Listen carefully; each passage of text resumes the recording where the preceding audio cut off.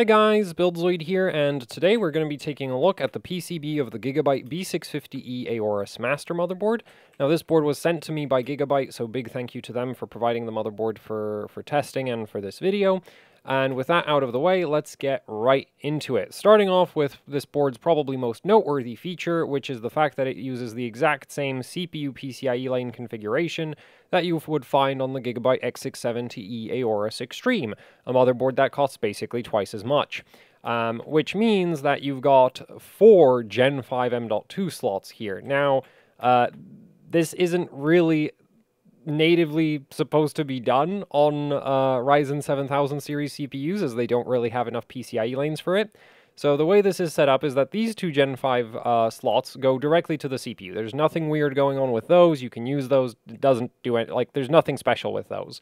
Those just go directly to the CPU. However, these 2 Gen 5 M.2 slots down here are wired through these PCIe switches over here, and what's basically going on is that you have X8 going into the X16 slot, and the other X8 goes into the switches.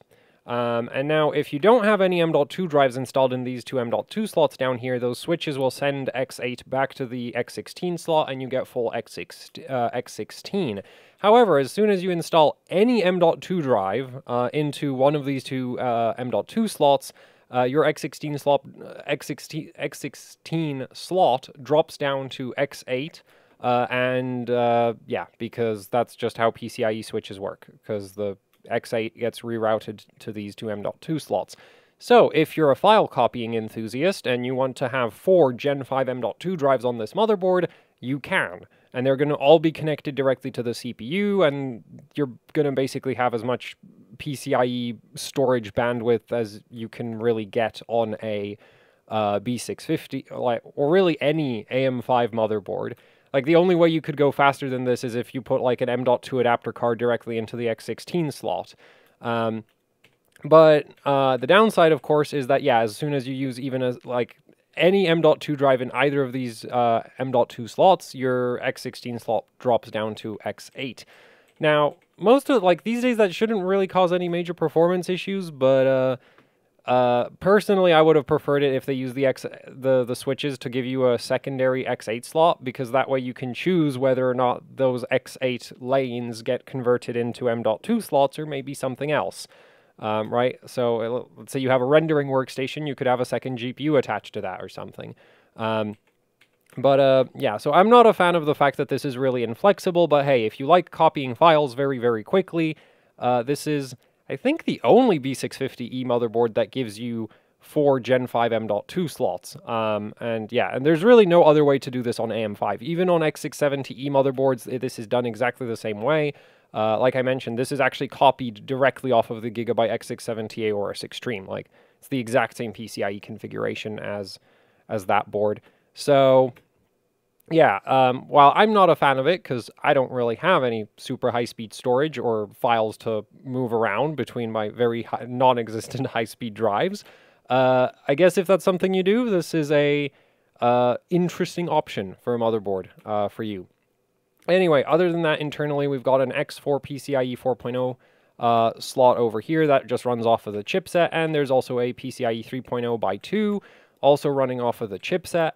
Down here, you get 4 SATA ports, which is just a limitation of the B650 chipset. There's just not that many. It just doesn't have that much bandwidth available, so you only get 4 SATA ports on most boards. There are even some B650 boards where you only get 2. There's an internal Type-C connector over here, and that pretty much covers all of the internal, fancier internal connectors that you get with this board. So let's move on to the rear I.O., where you get a Q-Flash Plus button, a clear CMOS button. So with this, you can update the BIOS of the motherboard without even having a compatible CPU. It can also potentially recover from, BIOS corruption, though that is not its intended purpose. It can sometimes recover from that. You got Wi-Fi 6E below that, which I think is the AMD Wi-Fi 6E. I'm not really sure. I don't really care about Wi-Fi. There's a ton of USB Type-A ports, which I'm a big fan of, right? You get, what is it? You get 4, 2, so that's 6, 10, 12. You get 12 Type-A ports, so yeah, I can't complain about that. There's a Type-C over here. yeah, there's a Type C over here, which apparently is 10 gigabit. You get 2.5 gigabit LAN. I think it's Realtek. Yeah, it's Realtek. And then you get an optical out as well as a line out and mic in for your audio ports. So the audio section is a bit cut down, but as a trade-off for that, you do get a ton of USB ports. And also, funnily enough, you get a clear CMOS button, which isn't present on the X670E Master. The X670E Master has an internal clear CMOS button, which I think is really silly, because if you need to take the side panel off the case in order to reach the clear CMOS button, you may as well just use the clear CMOS jumper at that point, right? Which is also present on this board and is right here. So now let's talk about some of the overclocking functionality since we're on the topic of clear CMOS. So yeah, you get a clear CMOS jumper over here. There's the rebindable reset switch. So by default, this just acts as a reset switch. It does have the option for safe boot, which I've not managed to get working on AM5. On Z690, Z790, this switch is amazing. You set it to safe boot. You never ever have to save a BIOS profile again, pretty much. I still wouldn't recommend that you use it that way, but you can, and it'll probably be fine. But yeah, I've not gotten the safe boot to work on any AMD motherboard so far. However, it also offers options like boot directly into the BIOS. I think there's even an RGB off function as an option for this. So there's a few different things that you can do with this button. And if you want to wire that button to your front panel, there's a header for it right there. Next to that, there's also like an external temperature sensor header. You get some like temperature probes with the board in the accessory pack. Anyway, there's also some troubleshooting LEDs over here, which are made completely redundant by the fact that this board has a postcode, as well as the power button up here. So the postcode is obviously very helpful if you're doing a lot of memory overclocking, as especially, yeah, like it'll just tell you if the system's like stuck on something or if it's actually going through the usual memory training procedure. So I really like having postcodes. And I think, off the top of my head, I want to say that this is actually one of the cheapest AM5 motherboards with a postcode, which is rough, because this is not a particularly cheap board. But unfortunately, motherboard manufacturers have collectively decided that postcodes are now a premium feature, and so here we are. Anyway, so in terms of overclocking features, like this is, I'd say, pretty fully featured. Like there's not really anything... like for daily overclocking, there really isn't anything extra that I would want from this board. Like mostly it's just like, I want a postcode. I would really like a safe boot function, but considering that that doesn't seem to work on any AMD motherboards, I'm fine with, you know, just having the postcode. It's a lot better than being stuck with troubleshooting LEDs. Especially since the boot up procedure on Ryzen can, like the memory training on Ryzen currently can be a bit long. So yeah, anyway, let's move on to talking about the power delivery. So we've got all of this. And this is actually the exact same power delivery that you would get on a Gigabyte X670 Aorus Master. So this board is kind of like a mishmash of some of the features of an X670 Aorus Extreme and some of the features of the X670 Master, but with a much cheaper chipset. So, yeah, to me, this board makes Gigabyte's X670 lineup look kind of silly. Like, unless you need the extra connectivity directly from the chipset, there's very little reason to get an X670 board, in my opinion. Anyway, so, this main part is all V-Core. Actually, I'll put that here, I think. So that's all V-Core. Then over here we have the SoC power rail, and actually I'll put that down here. So that's our SoC power rail. And then down here you have VDD MISC, which I'll just label as MISC. So this primarily powers the integrated voltage regulators for the Infinity fabric, and this powers the like the I/O die and like iGPU and that kind of thing. So yeah, and for V-Core, well, actually, let's talk about the control. It's been so long since I've done a PCB breakdown. I'm sorry, it's going to be a bit of a mess. But yeah, the controller for V-Core on this board is a Renesas, for V-Core and SoC, is a Renesas RAA 229620. This is the exact same controller that you get on an X670 Aorus X670E Aorus Master.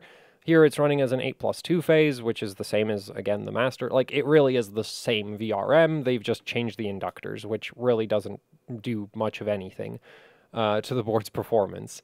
So, yeah, 8+2 phase. The +2 is for the SoC.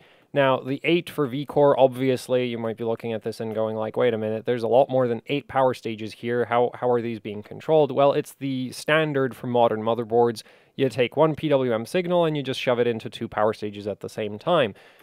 This doubles your current handling capacity per phase and doesn't add the extra cost and complexity of having doublers, which is why we don't see doublers anymore. So yeah, this is a 8 phase with 2 power stages per phase, and so effectively you've got like 16 power stages worth of current handling capability along with 16 inductors worth of current handling capability for V-Core. Now, the actual power stages that are being used here are Renesas, RAA, and this is again exactly the same as the X670 Aorus Master, actually the same as the X670 Aorus Extreme as well. 22010540s.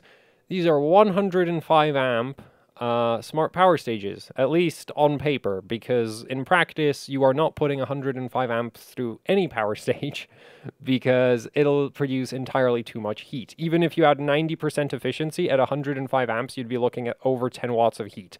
And at 105 amps, you're not going to have 90% efficiency out of a power stage. That's just not happening. Also, 100 amp inductors don't come in packages this small. That's just not a thing. So yeah, this is really more, you can think of the nominal current rating of a smart power stage more as a performance class than an actual useful, practical, like current output capability.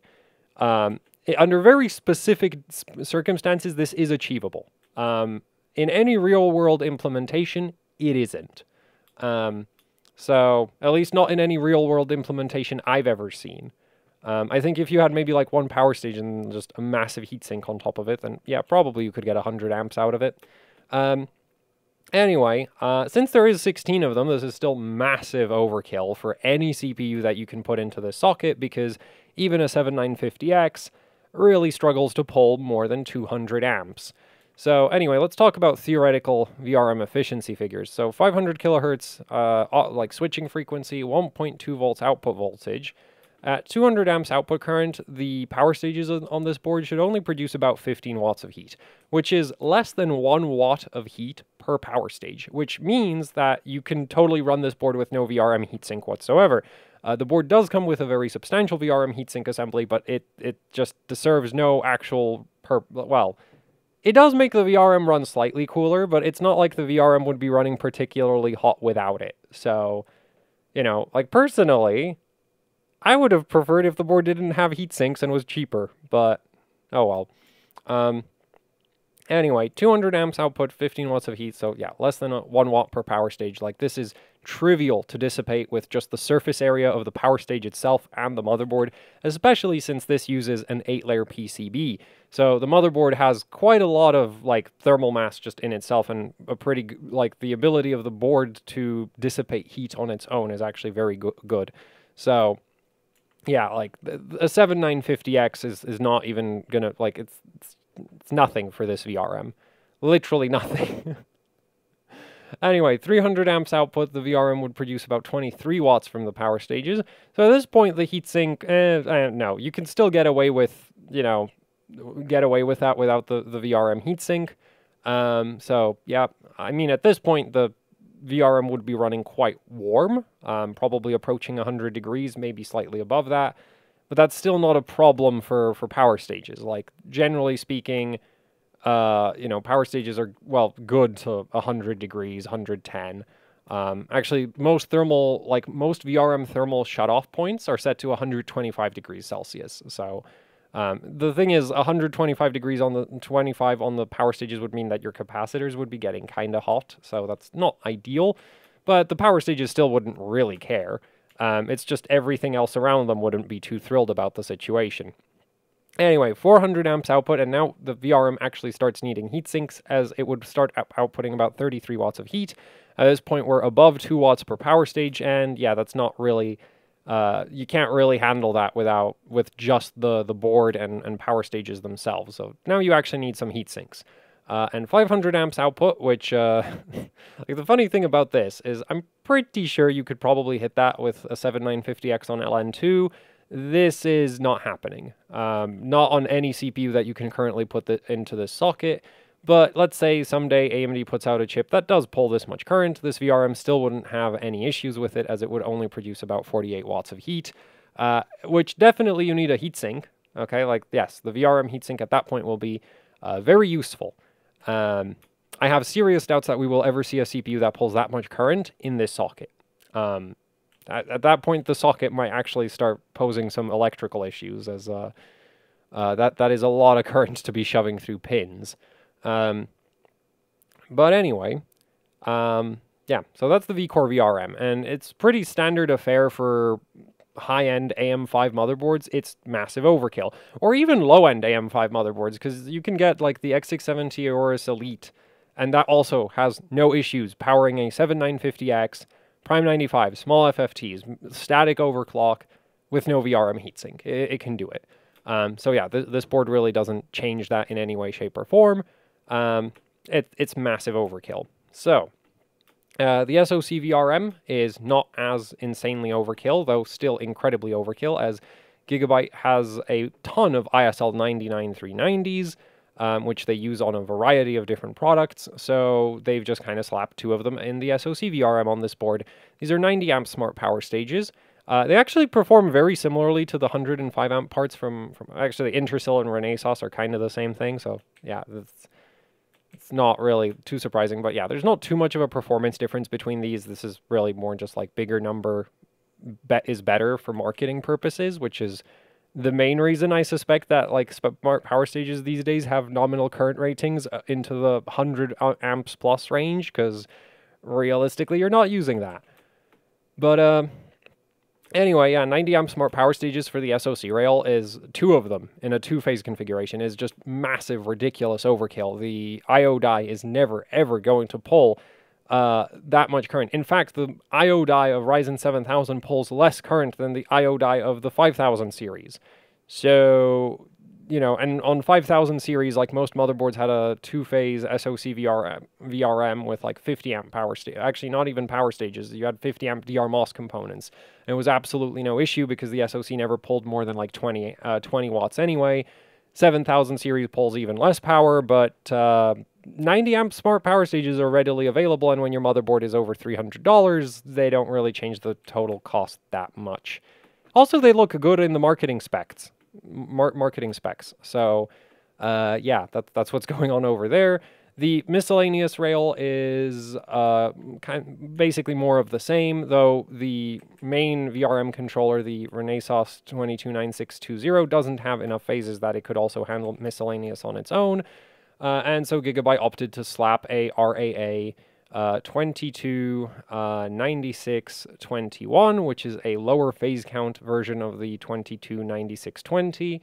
I'm not sure how many phases this tops out at, but here it's configured as just a two-phase, and like we've got more 90 amp smart power stages from Intersil for the miscellaneous rail. So where the SoC rail now has to do less work than it did on the 5000 series, this literally just powers the Infinity Fabric. Or that's like the main thing it powers.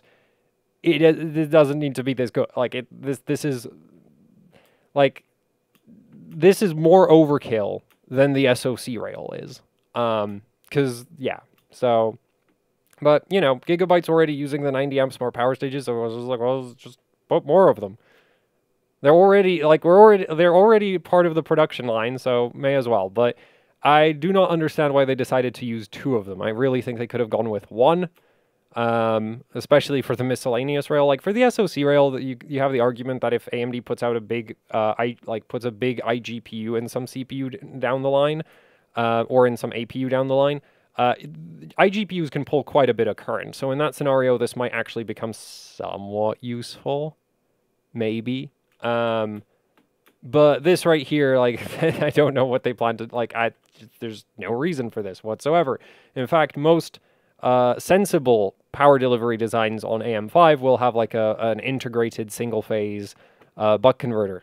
Just a single chip solution instead of this 3-chip solution, which just adds cost for no real benefit. Like, yeah, there's really no reason to go this far for the miscellaneous power rail. But anyway, yeah, like Gigabyte had a 90 amp smart power stages to spare, I guess. So 2-phase miscellaneous rail, here we go. For the filtering, well, let's talk voltage regulation, because I've actually taken measurements of the like oscilloscope measurements of this VRM, and it performs exactly the same as the VRM of the Gigabyte X670 Aorus Extreme, which might sound like a good thing until you consider the fact that the X670 Aorus Extreme has an incredibly aggressive load line calibration, which means that even on the droopiest LLC setting, you still get very large amounts of undershoot, which limits its capability in like static overclocking scenarios. Now, if you're just using PBO, it's not an issue because the incredibly aggressive load line is actually part of AMD's specification for Ryzen 7000. And yeah, so basically the issue is that like Gigabyte's sort of default LLC options, when applied to the spec load line from AMD, max out at like 60 millivolts of V-droop at 200 amps, which just leaves you with a ton of undershoot. Yeah, that's kind of an issue. If you're doing static overclocking, you're going to get better voltage regulation out of like, well, I've seen better voltage regulation on a B650 live mixer from ASRock. Asus, the Gene from Asus is way better in terms of voltage regulation than any of the Gigabyte boards as well. So yeah, for like, it's not an issue if you're just running Cinebench or something, but if you're running like Y-Cruncher and other very transient heavy loads, Gigabyte's, like, it's not even like a component selection or capacitor issue. Well, debatably better capacitor selection might help, but the main issue is just like you cannot apply enough V-droop. Whereas on Asus boards, you can apply actually the most V-droop of any AM5 motherboards that I've tested so far.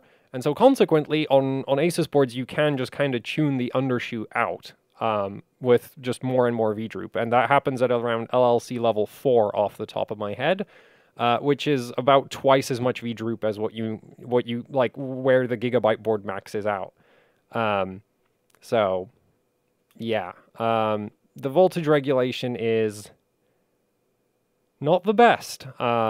And yeah, I'm kind of, and it's really just a VRM configuration problem. It's not components or anything. It's just like needs more V-droop. There's just not enough V-droop. The VRM can't handle fast transients if if there's only 60 millivolts of V-droop. That's just not going to happen on a motherboard. Yeah, but anyway, let's talk about the, I guess, filtering configuration, which also isn't actually that impressive. So for the vCore VRM, we've just got these capacitors over here for bulk capacitance. These are 10,000 hour rated Nichicon FP caps, 560 microfarads, 6.3 volts, pretty standard for output filtering. And there is, what is it, 10 of them? Yeah, 10 of them, which is, you know, quite a lot of bulk capacitance, but unfortunately bulk capacitance doesn't, like, these are through-hole capacitors. They do not deal with fast transients well. They have too much ESL. They're mainly here to absorb load release overshoot from the inductors, and yeah, so for undershoot, they're kind of useless. And on the back of the board, where you find, like, the higher frequency filtering capacitors inside the, you know, like behind the CPU socket over here, which are these MLCCs, there's not that many of them. Gigabyte has a relatively simple multi-layer ceramic configuration in like behind the socket. Like ASRock actually has like a customized backplate design, which gives them more space for capacitors behind the socket directly. Gigabyte has basically the same style of backplate that you would find on Asus boards, except Gigabyte's only using like this area of the socket, and the rest of it's for like signals and vias. So yeah, though funnily enough, like if you match the amount of V-droop that a Gigabyte has to an Asus board to the amount of V-droop that a Gigabyte board has, the voltage regulation ends up being the same. So I really don't think this is like a hardware issue where it's like, oh, the filtering configuration's wrong. It's just like the board needs more V-droop. Because yeah, at 60 millivolts, the Asus boards also struggle to maintain good voltage regulation. That's just, it's not enough V-droop for a motherboard. So yeah, anyway, so that's the output filtering configuration for V-Core, and then for input filtering, we've got, is that it? Yeah, we've got 6 270 microfarad FP caps from Nichicon again, 10,000 hours rated, and these are 270 microfarads. This is a pretty substantial input filtering capacitor bank, like, yeah, for bulk capacitance. It's not super well distributed around the power plane, like most of it's up here, but it doesn't like, the input filtering really doesn't matter that much, especially with the through-hole capacitors. Like, these have so much ESL in their just due to the type of capacitor that they are, that like distributing them completely evenly around the power plane really doesn't do much. You know, if you put a bunch of multi-layer ceramics up here, that would be not great, because those are multi-layer ceramics. They would perform a lot better if you actually put them near the power stages. But for through-hole capacitors, that doesn't really matter too much.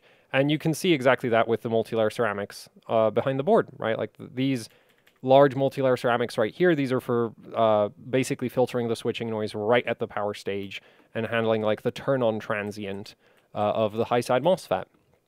So yeah, and the SoC filtering actually is a bit better than what you see on the V-Core and like miscellaneous rail, which the miscellaneous rail really doesn't matter.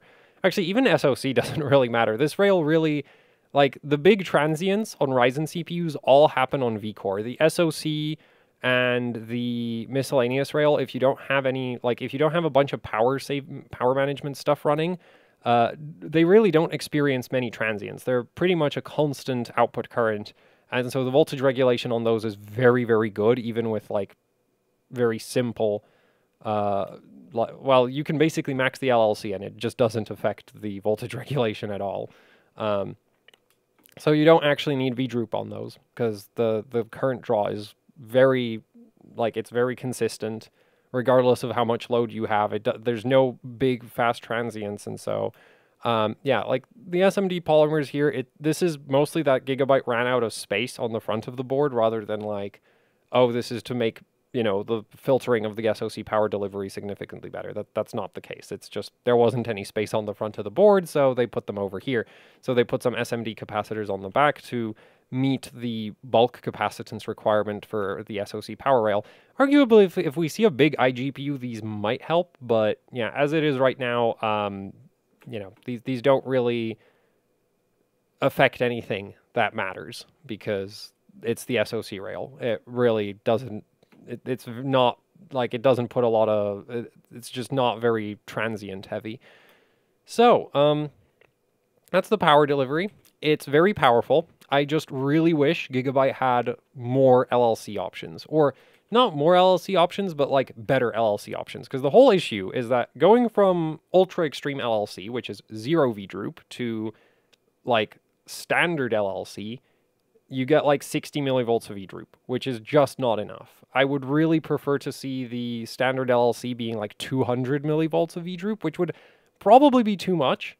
But then you'd have, like, you know, low LLC could be like 120, medium could be 60, high, actually I'd probably put medium at like 100 or something. So yeah, I think Gigabyte just needs to set the LLC options a bit differently, and then for static overclocking, this should match Asus boards based on my testing.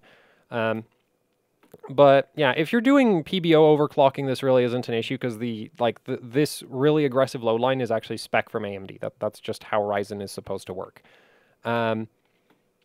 Anyway, you do get two 8-pin power connectors. You don't need to plug both of them in. Even a like maxed out 7950X is not going to max out a single 8-pin power connector, especially since Gigabyte is using the high current variant of the connector with solid metal pins instead of the folded metal pins. So yeah, if your power supply only has a single 8-pin, just pretend that this one doesn't exist. It may as well not exist. It really doesn't affect anything, because you can't put a... there's currently no like 350 watt CPU that you can put into this socket. So Yeah, that's not an issue. Or even, well, depending on your power supply's cabling, you can even put like 400 plus watts through a single 8-pin power connector, but at that point you need like a power supply with 16 gauge wires instead of just the standard like 18 gauge. Anyway, let's move on to some of the other power delivery. So we've covered everything that goes directly to the CPU. There's also the VDDIO mem regulator, which is this over here. This literally just powers the memory controller. Gigabyte's basically using what they did on their, like, used for powering the memory on their DDR4 boards. It's massive overkill. For DDR5, it's 3 discrete MOSFETs. Well, it's much less overkill than everything else, but because, like, with DDR4, that same voltage regulator made up of 2 low-side MOSFETs, one of them is on the back, and then the other low-side MOSFET is over here, and then your high side's over here. Like, this same thing used to power the memory sticks and the memory controller. Now it just powers the memory controller because the memory sticks have their own power delivery. So this has to do a lot less work than it used to. And it's controlled by a Richtech RT8120D. And I'm not entirely certain where... Oh, I think it's this thing. Is it? It probably is. The thing is, you can get the RT8120D in a bunch of different, like, package configurations. And my notes don't say which packaging configuration it is, but the thing is, these chips I'm pretty sure are for the fan headers.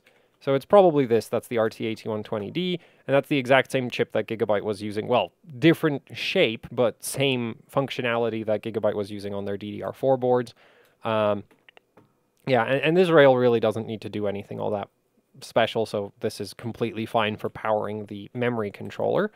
And yeah, so that covers basically all of the noteworthy power delivery.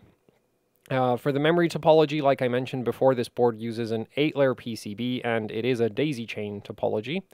It is shielded, right? We can't see any memory traces on the top layer of the board because there's a great big ground fill all over it. And on the back of the board, we've got kind of the same situation going on, right? This all is just ground. You can see the command address bus for the for both memory channels running through this area. But the command address bus runs at much lower speeds than the actual data queue. So the data queue is buried inside the board under the ground fills.